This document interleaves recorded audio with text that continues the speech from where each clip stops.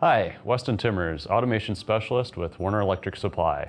Welcome to Werner Electric Supply's Automation Learning Series. This series brings you the latest in automation technologies, products, and how-to videos. This video will demonstrate how to configure a data log and historical trending on the PanelView 5000 platform. This is a feature that was added in version 4 of Studio 5000 View Designer. So I've got a blank application here, and the first thing I'm going to do is up in the Project Explorer, go down to Data Logs, right-click that and go to New Data Log. And I can give this any name I like. I'll just leave it at the default. And then we'll double-click to open. And this is where we'd configure the data log itself. Sample rate is how often it's going to update the tag values in the data log. And now this is in milliseconds, so it defaults to 1 second. I'm going to update that to 500 milliseconds. And then we get a log duration. So this is how long we would like to store the data for before it begins overwriting. As you can see, we can adjust this in minutes, hours, and days. And we can go up to 365 days with this. So I'll just leave it for this demonstration at 7 days. And then we can configure some tags within the data log.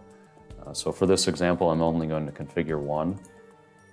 And to do that, I can browse out and I'm going to grab this accumulated value of this counter. Okay, and that's pretty much it. So we've added that in the data log. Down in the lower right, it'll show us our capacity, how many total tags across all of my data logs that I have, and I only have one right now, and then the tag count within this current data log. So that's kind of handy. Next thing I'll do is add a trend in. So we can tie in the logged data into a live trend, which will pull historical data from that data log. Okay, so to do that, I'll come down here under Trend Charts and add one of these into my application.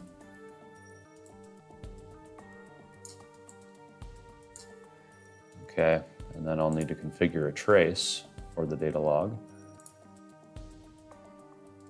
So the value, I can browse out and I'm going to grab that same tag that I selected for my data log, give it a name, some other configuration information. We can configure how wide we want the line to be on the trend. If we want to have it show markers where it's showing data or not, just leave all the defaults here. Okay, so from this point, I have a data log and a trend set up. There's no need to correlate the data log to the trend. As long as the trend's traced tag exists in the data log, it'll automatically pull historical data as long as the data log is running, which the data log will run on its own as soon as we boot up the terminal. So now I'm going to download this program to my PanelView terminal. Let that run through. I'll note here that we do need to have an SD card inserted into the PanelView terminal because that's where the data log stores its historical data. So if we don't have an SD card, we won't get any historical data or no data log will run. So there's some troubleshooting information that we can view from the terminal side once we get into there. So now I've got a VNC connection into the terminal.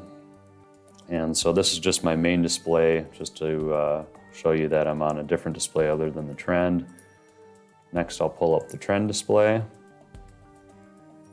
And you can see here that we already had some historical data from that data log running from when the terminal booted up.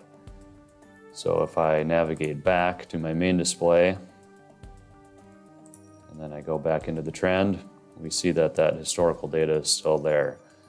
If I had not configured the data log or if it was not running, every time we navigated back to this trend display, we would see the trend start up again and start logging data in real time rather than historically.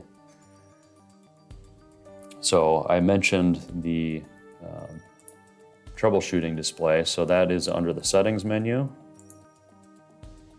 under the data logs section here, and I can see that it's running, right? So What this is showing me here is an option to export that data log file out to a CSV so that I could view that on a computer, maybe look at the data, manipulate it somehow if I wanted to.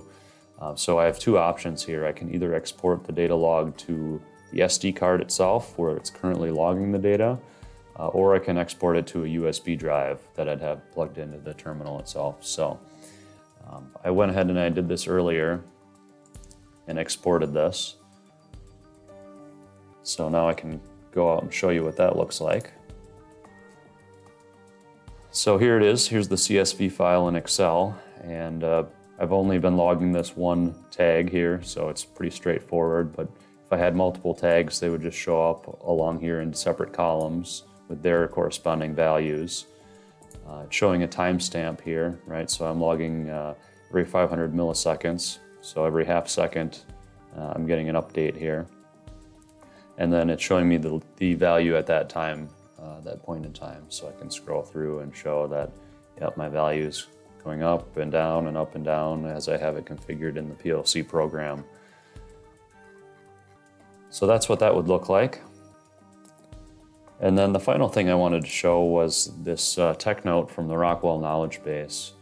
So tech note 1070628. And this is just showing some of the frequently asked questions that go along with the data logging feature. So how many data logs does a project support? So we can put up to 3 data logs in each project. And each log can be configured with a different sample rate, log duration, and different list of tags to be logged, right? So we could log some tags at half second, some tags at maybe 2 seconds, and then if there's some tag that's not as important, maybe we log that, every 5 seconds, something like that. So we can do that just to be more efficient on memory utilization on the SD card. How many tags are supported for logging?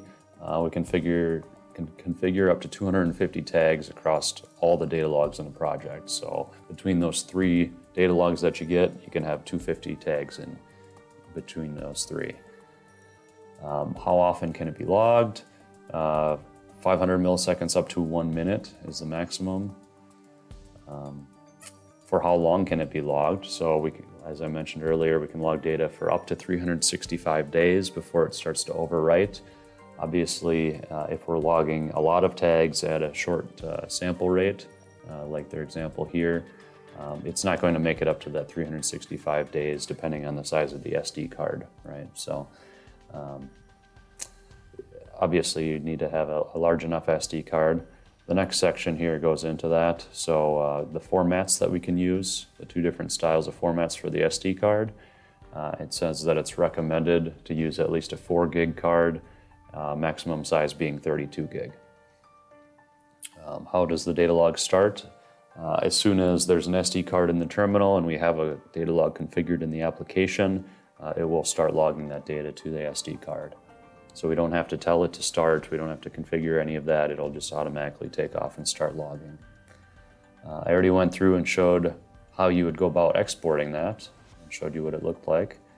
And this is just a screenshot showing if we don't have an SD card loaded, what that data log screen would look like. So it's kind of grayed out here, hashed out, and it says that it checked the SD card and reboot the terminal. For more information, contact your local Werner Electric Supply representative. Be sure to check out Werner Electric Supply's YouTube channel for more videos from our automation learning series.